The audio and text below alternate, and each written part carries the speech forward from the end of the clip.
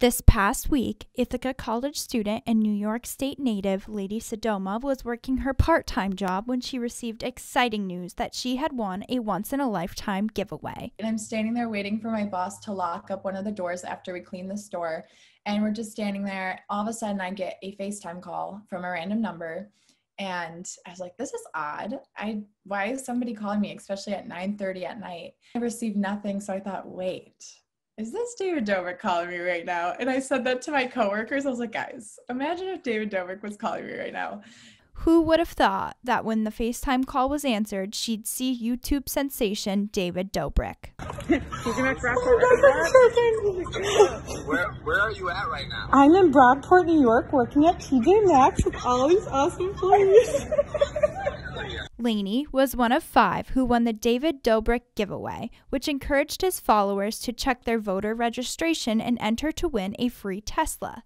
But I was reading a news article and it said that he got about 100,000 people to vote in one day. And I thought, this is just extreme. Like, I'm so glad. I hope other people do this too, because they're using their platform for great things.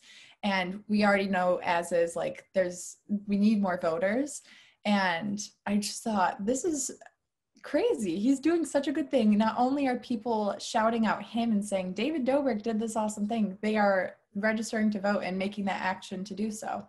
Although not everyone who registers to vote will receive a free Tesla this year, Lainey focused on how this reassured her to get to the polls this November. And this entire time, I hate conflicts. And so I've been very conflicted with everything going on. There's just a lot of people believing some things over here and just absolute different sides. And it's a lot to take on as a young voter who's voting for the first time.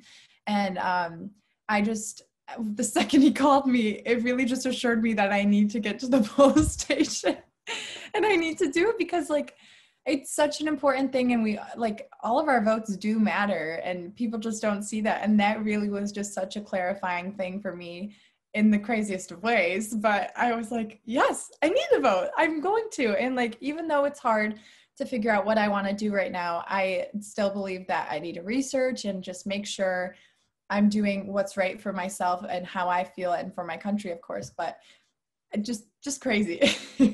One thing's for sure, Lainey will be driving to the polls in style. For ABC 50 Now, I'm Isabella Colello.